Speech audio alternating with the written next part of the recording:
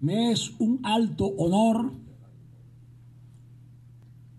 presentarles a ustedes a un norteamericano de excelente conducta diplomática y diríamos que visionario del escenario que hoy vivimos con el restablecimiento de las relaciones diplomáticas entre Cuba y Estados Unidos. Wayne Smith, a quien todos conocen, que merece un aplauso,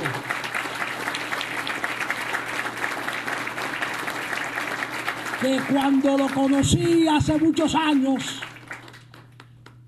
allá en La Habana,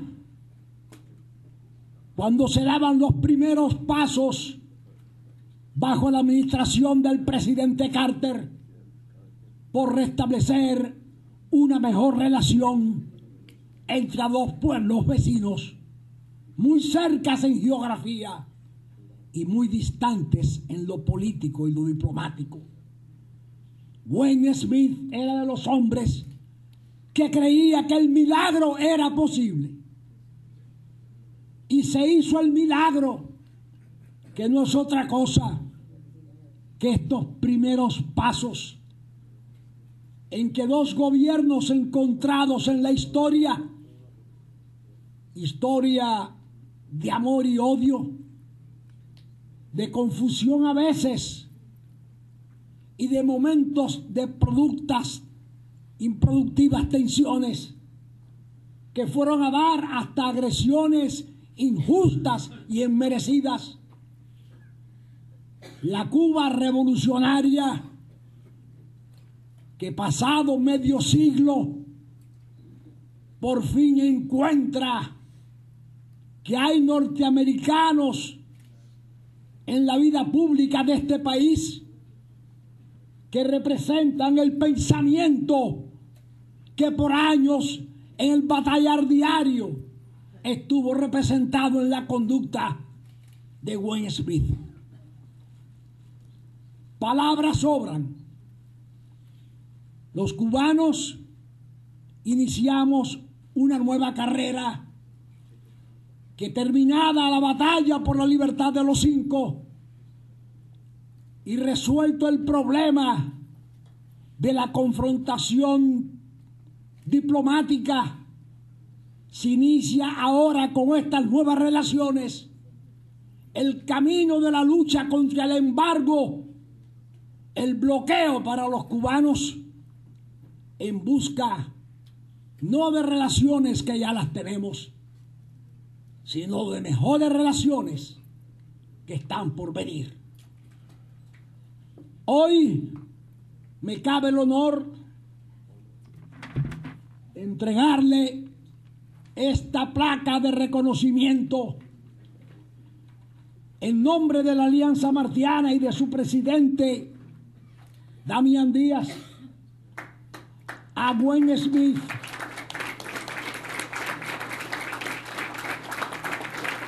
un tributo que está encabezado por la bandera de Estados Unidos y la bandera de la estrella solitaria, unidas sin odios ni rencores, como lo dijera Martí, con todos y por el bien de todos. Para Wayne Smith, en reconocimiento, ex jefe de la sección de intereses de Estados Unidos en Cuba, por su dedicada labor en favor de las mejores relaciones entre los pueblos y gobiernos de Cuba y Estados Unidos. Alianza Martiana, Miami, Florida, 1 de febrero del año de la reconciliación 2015.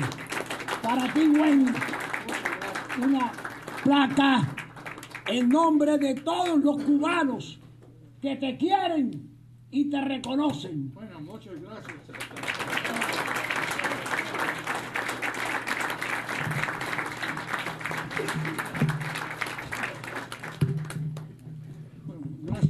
todos ustedes. I was going to give my talk tonight in English, and if that's okay with you, I will.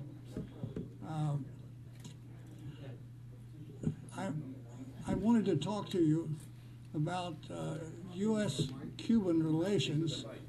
What?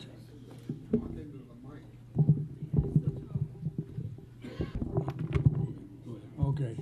Like that? Is that better? Okay. To improve relations. During the homenaje, I got up and said, I thought what we should do was to establish diplomatic relations, remove Cuba from the terrorist list, remove travel controls, and take a whole series of other steps to improve relations. And the next morning, the two governments did that, leading some people to think, wow, Wayne really has influence. And I may have contributed a bit to that, because when asked about it, I said, well, they just listened to my speech. No, actually, unbeknownst to me and unbeknownst to almost anyone on the outside, President Obama and President Castro had been pursuing secret talks for almost a year, looking to improve relations. And they had organized this conference with the idea of using that to announce it. I just played it in their hands. But some people did believe that it was just my speech. You know, good. Anyway, we then moved ahead. I say we, the U.S. and Cuba moved ahead. A delegation led by Roberta Jacobson, Assistant Secretary for Latin American Affairs, came to Cuba, talked to a delegation led by Josefina Vidal. Josefina Vidal, very, very competent and attractive lady, leading some people to say this must indicate that the two governments believe women can negotiate better. Well, maybe those two can. Anyway, the delegations met. They discussed various issues, but they didn't come to any agreements that we could see.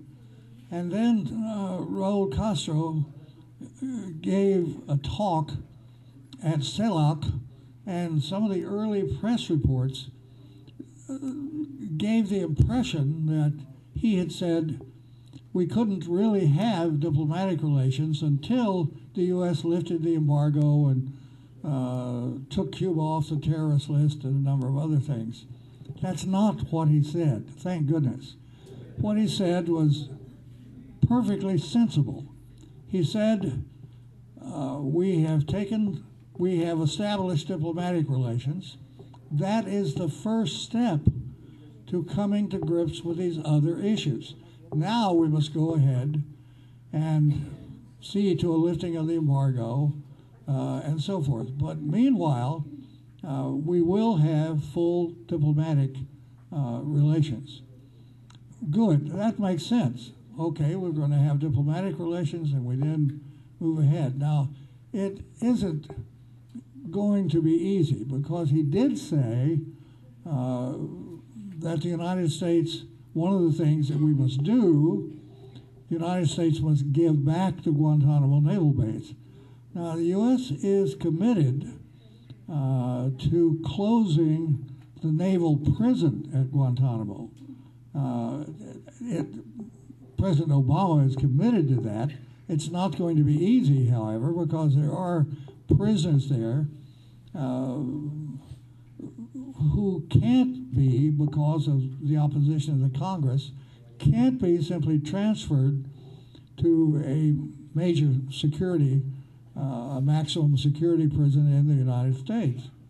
So what we will do with them remains to be seen. But hopefully we will find some way to solve that problem, and will be able to close the naval prison. But we are not committed to returning the Guantanamo naval base. I don't know why, frankly. I'm an ex-Marine. And looking at it, I don't see that we need the Guantanamo Naval Base. But that's the way I see it. There may be people in the Pentagon who don't see it that way, who will have some influence with the president, with the government. So there's that. Lifting the embargo will not be easy. The president is committed to that. He has said we must move to lift the embargo, but that requires an act of Congress, and that Congress is now controlled by the Republicans, and so it's going to be doubly difficult to lift the embargo. I don't think we'll be able to do it for the next 2 years.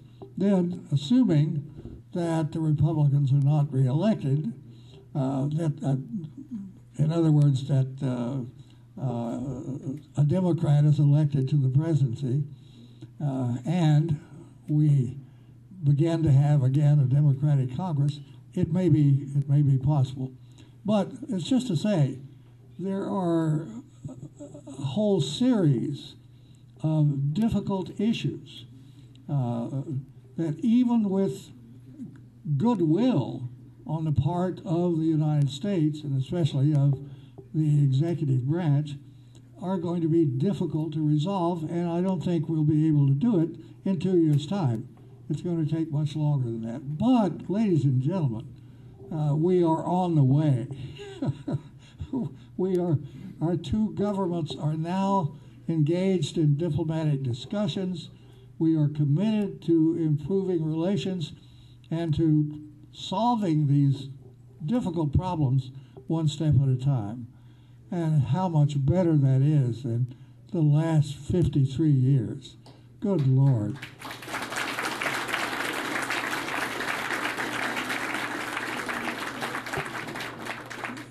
And I think, meanwhile, relations between the United States and Cuba will improve dramatically. And that is really good news. Thank you very much.